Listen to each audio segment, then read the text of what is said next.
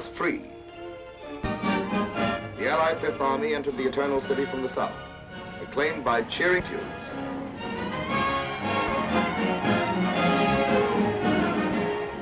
Through weeks where the chariots of the Caesars once rolled, tanks and trucks rumbled past historic landmarks. Colosseum, the Forum, the Victor Emmanuel Memorial, tomb of Italy's unknown soldier. The Piazza Venezia, where Mussolini looked down from his back on the people he had led to sorrow and ruin. The liberation of Rome was part of this in Italy, coordinated with drives upon the Nazi fortress from Asia. The Germans were driven from Rome exactly 9 months and a day after the beginning of the Allied campaign in Italy. And seeing chiefs of staff, the campaign had 2 phases. In phase 1, we sought to achieve certain preliminary limited amount of troops and equipment. What were the objectives of phase 1? Most important of all was securing complete control of the Mediterranean. Even after clearing the Axis out of North Africa and overrunning Sicily in 38 days, our shipping was still threatened by Axis air attacks from the Italian mainland. Our second objective, to exploit Mussolini's role by knocking Italy out of the war. Our third objective was to capture the main Nazi airfields at Foggia.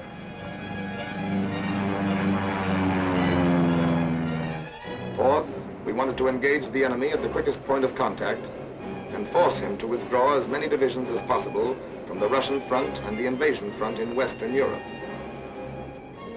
Phase 1 of the Italian campaign began on September 3rd, 1943, when the British Eighth Army at Messina, under General Montgomery, pushed across the narrow straits toward Calabria on the toe of the boot. And landed there virtually unopposed. The towns of the toe were swiftly occupied, and the Eighth Army pressed north up the peninsula. By September 8th, we had swiftly accomplished one of our objectives when General Eisenhower announced the capitulation of Italy. The Italian fleet surrendered, and 66 Italian divisions laid down their arms. On September 9th, the Fifth Army, composed of American and British troops under General Mark Clark, headed for Salerno, 8 air miles south of Naples, the furthest point which could be protected by an umbrella of fighter planes from our bases in Sicily. At 5 a.m., the first wave went in.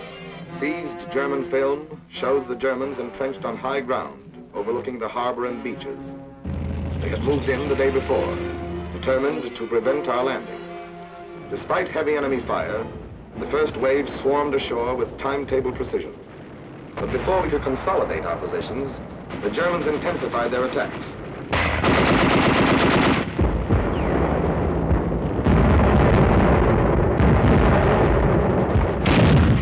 88mm guns slowed up our landings and imperiled the entire beachhead operation. Despite heavy support from the combined fleets, the situation grew more critical.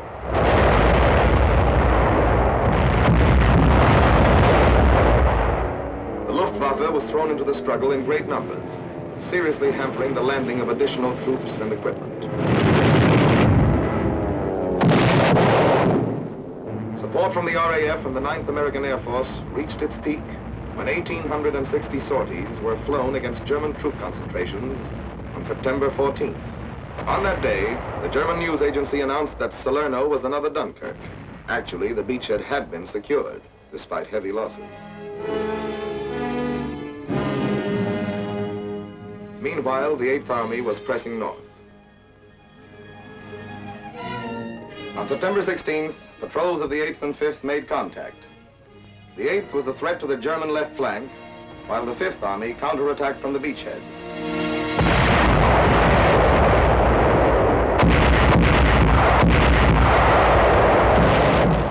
The Germans fell back fighting before the Allied assault. Tommies and doughboys drove them out of the foothills and pressed after them. The German withdrawal was complete. General Clark's order of the day read, "We are here to stay. Side by side with the 8th Army, the 5th Army will advance." On September 27th, the 8th captured the Foggia airfields, achieving two more of our objectives. Our Mediterranean shipping was now relatively safe from air attack, and from Foggia we could bomb southern Germany and the Balkans. As the Russian armies advanced, we could operate in close support with them, bombing rail junctions and military installations in the German rear. Budapest, Belgrade, Bucharest, Ploesti, Sofia. On October 1st, 3 weeks and a day after the Allied landings at Salerno, the 5th entered Naples, one of the great ports of the world. The damage done by the Germans was soon repaired, and it rapidly became our main supply artery. As our troops pushed north, they passed countless thousands returning to their battle-scarred homes.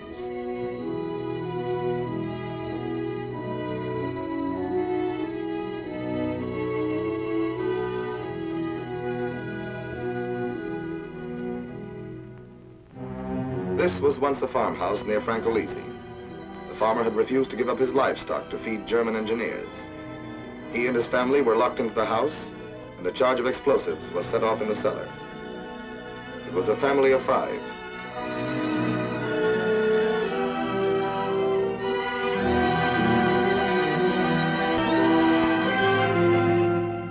One month after our landing, we reached the Volturno River.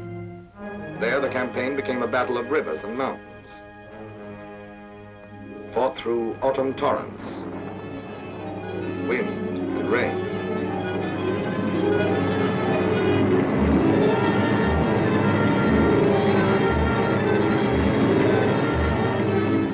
Our progress was slow.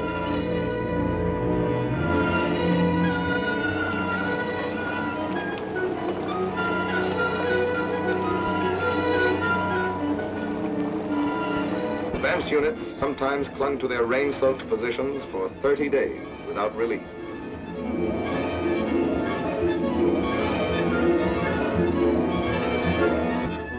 Mud and mire followed the rains as we struggled forward.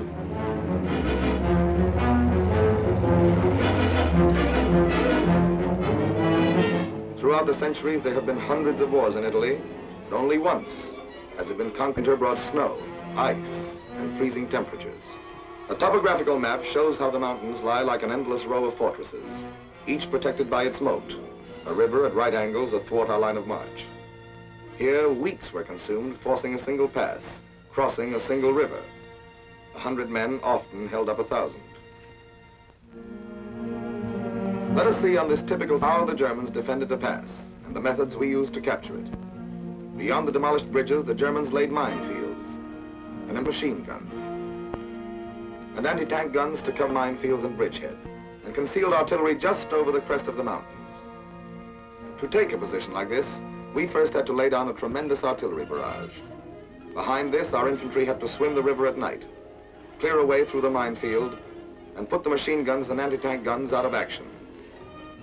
Only then could pontoon bridges be put down, brought across.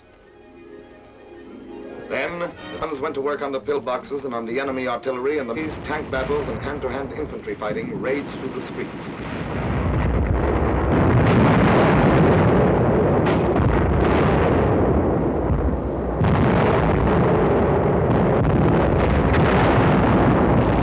The German into the northwest corner of the town.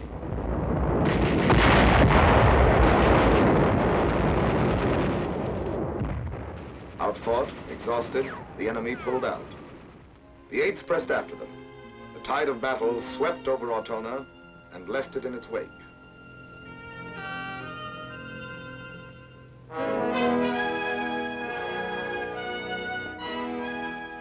When General Eisenhower visited the Central Front, it was 3 months since we had crossed the Volturno. We had advanced 12 miles in this sector, sometimes at the cost of a man a yard, and were facing Cassino, key to the strong Gustav line, which the Germans had orders to hold at all costs. Cassino lies on the northern slope of the Liri Valley, through which runs the Via Casilina, highway number 6. Possession of the valley and the mountains overlooking it from both sides would take us forward to the foot of the last mountains, barring our way to Rome. Our plan was to force the Repertorio River both to the north and south of the town. While the southern force maintained pressure, the northern unit was to circle through the mountains behind it, clean the Germans out of their positions there, and storm the town from north and rear. At Hangman's Hill, this unit fought for days. Other vantage points changed hands again and again. Finally, another force which had crossed the Rapido from the south fought its way into 1/3 of the town. There, superb enemy resistance turned the battle into a stalemate.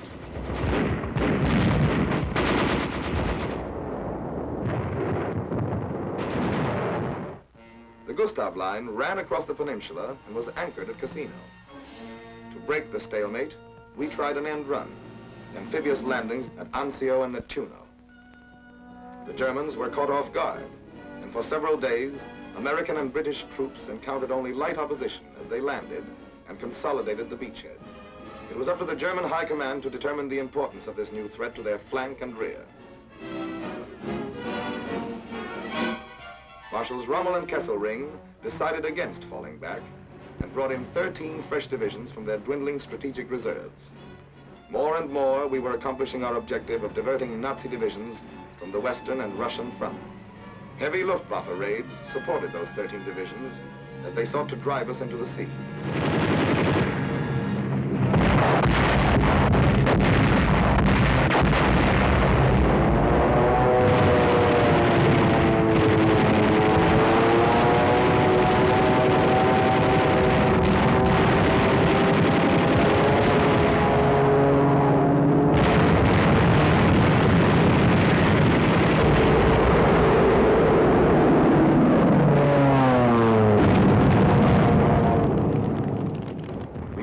German attacks, holding the 100 square miles of beachhead area with innumerable small infantry fights,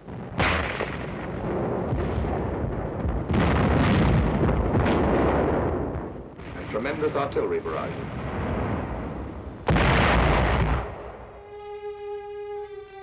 We paid a heavy price to hold the Anzio beachhead in casualties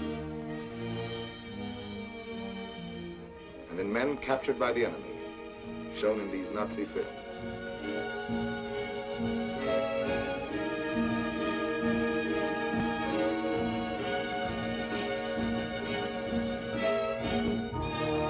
Back at Cassino, the fight continued.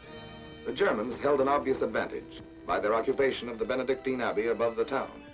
They were asked to abandon it and refused. We had no alternative but to bomb the Abbey to save soldiers' lives.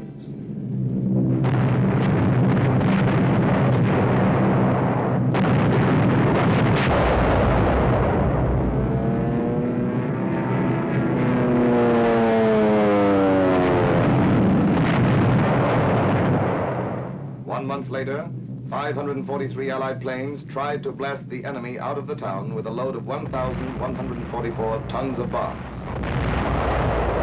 The Germans took cover in caves and tunnels.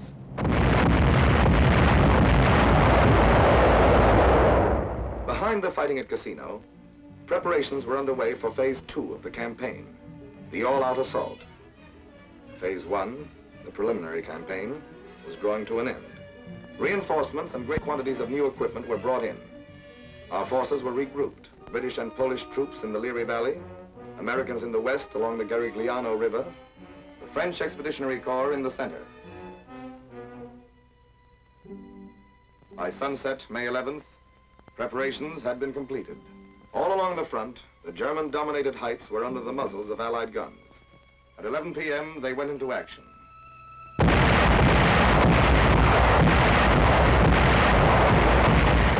By dawn, the big push was well underway. General Alexander, commander of the Allied forces in Italy, told his troops that to them had fallen the honor of striking the first blow in the great final invasion of Fortress Germany.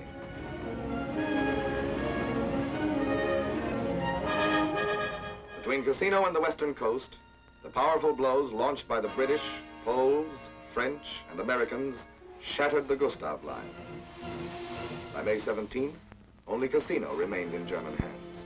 Behind tanks hampered by the wreckage, British, Indian, and Polish troops fought their way in.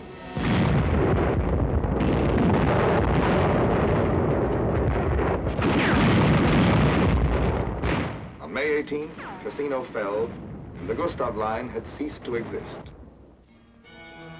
Prisoners were brought in on every sector of the front.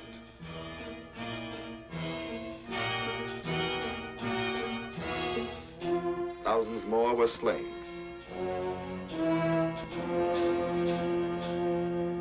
The men who were taken alive were beaten, exhausted, hopeless.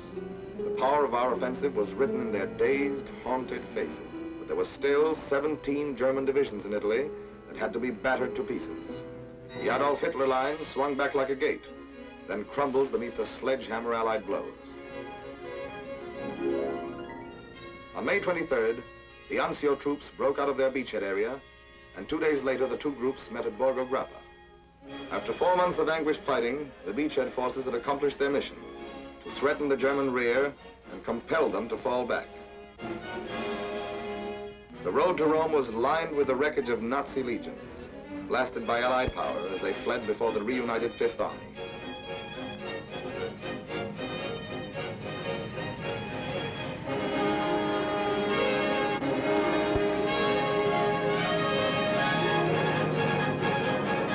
In 12 days, the mounting fury of the Allied drive threw the Nazis back to the outskirts of Rome. Films taken by Italian anti-fascists show the evacuation of Rome, one of the greatest blows of the war to Nazi prestige. The streets were deserted as the Nazis left.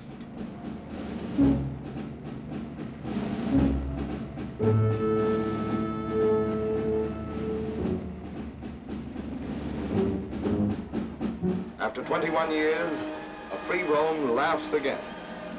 A free Rome speaks again. A free Rome reads again.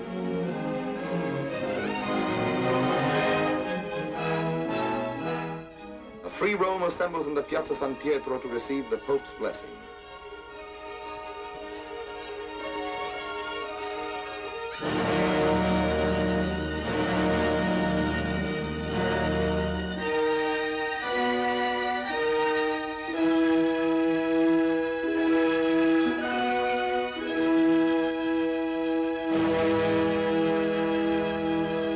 And the free Rome prays, remembering the dead.